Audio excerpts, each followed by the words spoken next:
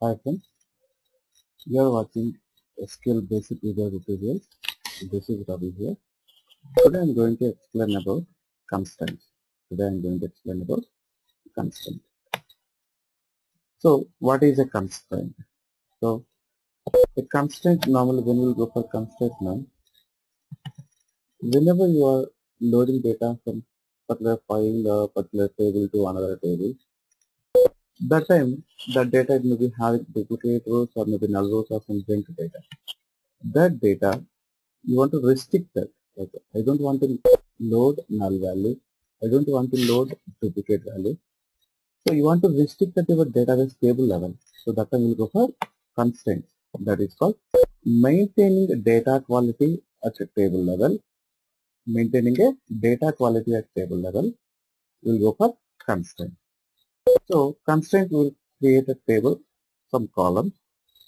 Maybe some constraint will create all the columns. Some constraint we can create only one column. That is depending on the constraint. There is a first constraint called not null. If you don't want to insert null values in your column, you can create not null constraint on your particular column. More than one column you can create. That is called restricting null values. There is one more unique. So if you want to restrict duplicate values, if you don't want to insert duplicate values into a particular column, you can go for unique constraint. So unique constraint will accept null values. Why? Because one null is not equal to another null. So that's why it will accept null values. Then primary key. If you don't want to accept null plus unique, so if you don't want to accept null values plus duplicate values, that time you can go for primary key. Primary key is nothing but unique plus not null. Primary key is nothing but unique plus not null. But if you create a primary key on a table, it won't accept duplicate values, it won't accept null values, but it will act as a parent table. It will act as a parent table. For example, if you are creating a unique plus not null comes in one column, but that is not a primary key. Unique key plus not null key is not a primary key, but primary key will act as a both. That is called, it won't accept null values, it won't accept duplicate values. That is primary key, the combination of these two restrictions, as well as it will act as a parent table. It will act as a parent table. There is a one more key, foreign key. Foreign key means it will go for child tables like parent and child relationship. For example, you have order table. There you have one more table called order line. So one order can contain multiple lines. So order can create a primary key here. That primary key you will insert into order ID here. That is foreign key. Using references, that is referring a parent table. The child table will refer parent table. So these lines should exist in parent. So without parent there is no child. Without parent there is no child. So that is called. We will make a relationship for each table using primary key and foreign key. That's why primary key will act as a parent table. Foreign key will act as a child table. There is one more type called check constraint. There is one more type called check constraint. That is restricting some value. Normally we will go for check constraint restricting value like condition based, or any filtering data. So that is for restricting some list of values. But then we will go for check constraint. So let's see about I have a two tables here.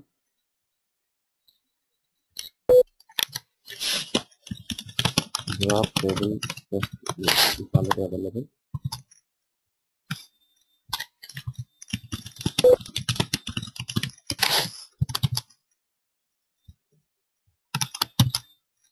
So two tables have that. I'm going to create these two tables here. You can see test here, test B. There again I'm adding a primary key and paste here. Primary key added. If you try to insert in this table, insert into test A value 1 comma SQL 10,000 columns. Done. I can insert. If you try to insert again, it will throw error. You cannot insert duplicate rows because primary key is created on ID and salary.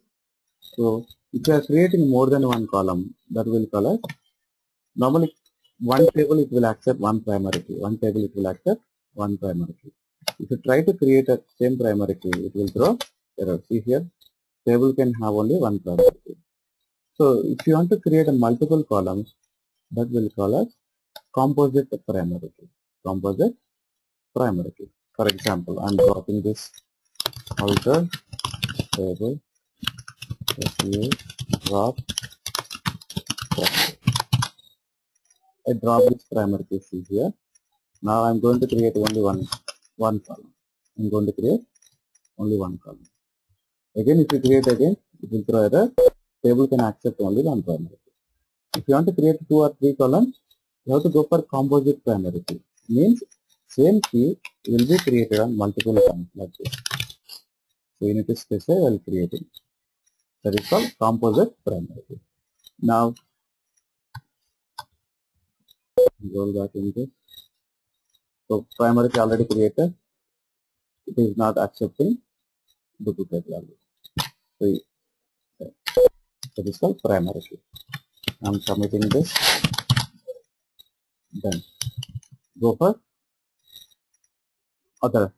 If you try to create a primary key on other columns here, again it will throw error because table can have only the primary. Then I am going to create a foreign key on second table and using references keyword. Foreign key, that column name, then using references. Here table alter, that is called foreign key creator. Again I am going to create a check constraint. This is check constraint. Alter table name, add check constraint, salary greater than condition. It should allow only salary greater than 1,000. Then if I go to insert the salary here, 1,000. Check constraint value. So if you should go for greater than. Now it is inserted. Now you can see here.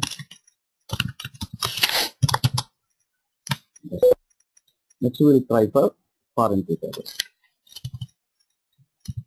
Insert into test B table values 2 comma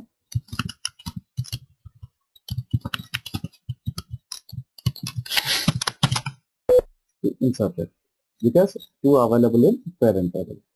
If I insert 3, it will throw integrity constraint. Parent key not found. There is no third in parent. So without parent, there is no child.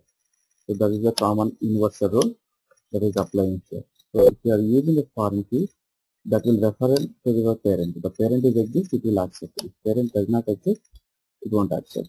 So that is called foreign key. So if you want to insert child value, first you should insert into parent. You have inserted parent, you have inserted child. Commit. Is accepted here.